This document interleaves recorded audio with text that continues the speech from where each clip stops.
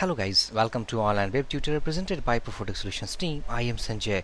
We are learning WordPress Custom Post Type tutorial for beginners, and this is our part 4. In this video session guys, we will see that how can we register our custom column to custom post type. Okay, and for our previous code guys, you can just visit to this GitHub repository to download our previous code. Okay, so far what we did, this is our GitHub link. Okay, so now if I click on this file, this is the file that we have made in our previous video sessions. So these are the codes guys that actually we have written in our previous video.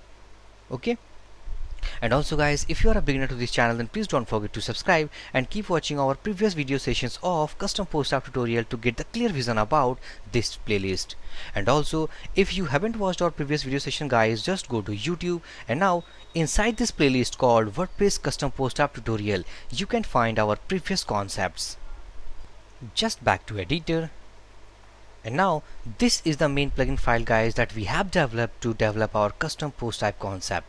Okay, so in this video session guys, we will use our action hook to add our custom columns. So basically what we will do inside this video session, so just go to administrator panel, and now this is the movie section that we have registered in our part 3. Okay, and now if I click on suppose edit, we have made a meta box called producer details where we have filled about the name and the email details. Okay, we want that the name and the email section should appear at this data table section.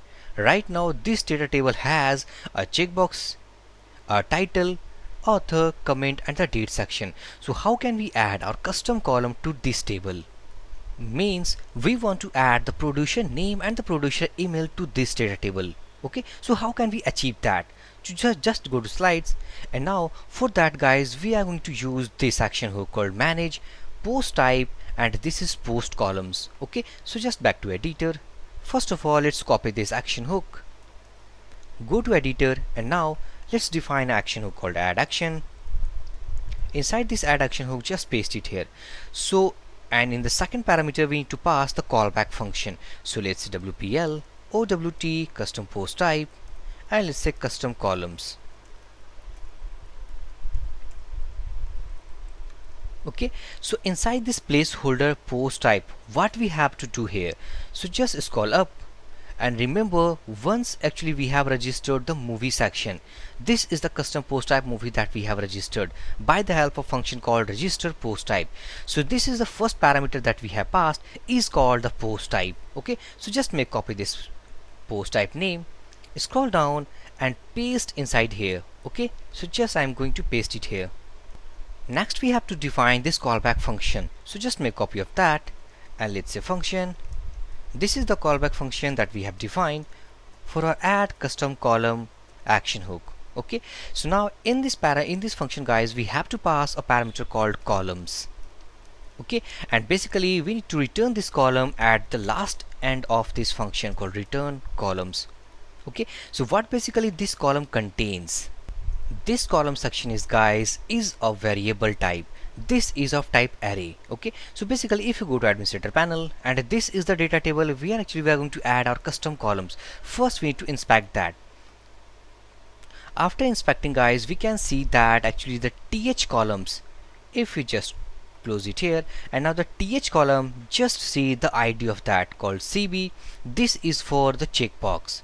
Okay, if I zoom that, so this is the ID of the first column, that is CB, means checkbox. Second column has the ID called title, just scroll down. Third column has the ID called author. Fourth column has the ID called comments and date. So finally these are the IDs of the corresponding columns in this data table. Okay, so we want to make our custom column. Okay, so how can we achieve that? So just go to editor, and let's say that columns, it's an array type, so array. So basically inside this array we need to actually fix all the columns we want to this movie post type. Okay, so let's say that first we need to pass called the checkbox section. Inside this checkbox section it will contain, let's say that input type, and it should be checkbox. Okay, so if I just save this file, go to browser, reload this page, So as we can see that this table now contains only the checkbox section. Why? Because we have actually redefined the column section by the help of our post type called manage post type post columns. Okay, so we have redefined that columns. If I comment this action hook, just comment out and just refresh this page. So why we have passed the call CB here? This is the ID. This is the ID that we have retrieved right from here. Okay, so if you go to the checkbox section, this is the ID. So if we want to appear the title section in this data table, we need to use the title. So just make copy of that, go to editor and just let's say title. Okay, and let's say that this is called the movie title. This is the custom label name that we have assigned to this ID. Okay, so if I just save this file, refresh this page, and now we have a checkbox and we have a movie title. Okay, so also we want to add a date section as well as publisher name and the publisher email. Okay, so just back to editor and let's say that here is called pub email, which is publisher email. Okay, so let's say that publisher email. Okay, next we have to add called the pub name. Okay, so let's say pub name, and this is publisher name. Okay, and finally we want a date section. Okay, so let's say that date. Okay, so if we save this file, go to browser and just reload this page, and now we can see that we have added successfully two custom columns, that is publisher email and the publisher name with the date section.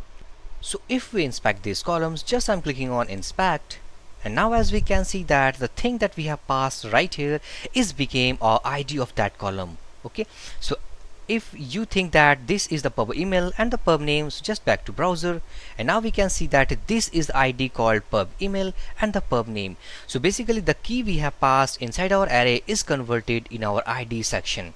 Okay, but checkbox, title and the date section are the predefined columns of WordPress. So successfully guys, we have learned that how can we add our custom columns to custom post type. Okay, so in our next video session guys, we will see that how can we render data. We want to render data inside this publisher email, where actually we want the publisher email that we have filled regarding this movie, and also we want the publisher name according to this movie.